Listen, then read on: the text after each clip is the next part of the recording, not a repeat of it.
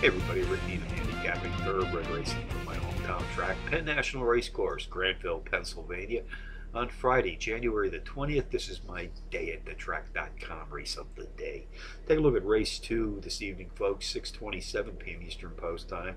It's 8.3 furlongs on the dirt track, 4-year-olds and up racing first. Starter allowance prize is some $17,100. Contenders number 2, Guns of Steel, number 1, Sierra Sun, number 7, Mr. Beer Goggles, and number 3, Branded Hand.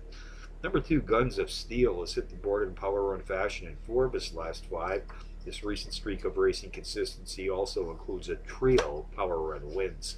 Number 1, Sierra Sun, the overall pace profile leader in this allowance field, racing at or about tonight's distance of 1.70 miles, has also hit the board in power run fashion in 4 of his respective last 5, also including 3 power run wins.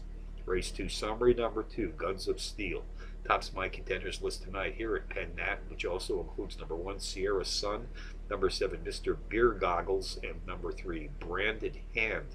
2173 in the second from Penn National.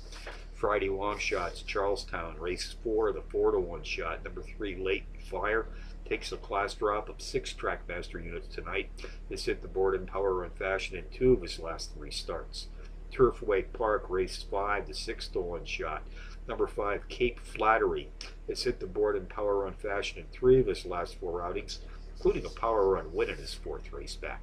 So from Penn National on a Friday night, Rick Needham for dayatthetrack.com. Remind you, as always, to please bet with your head, not over it.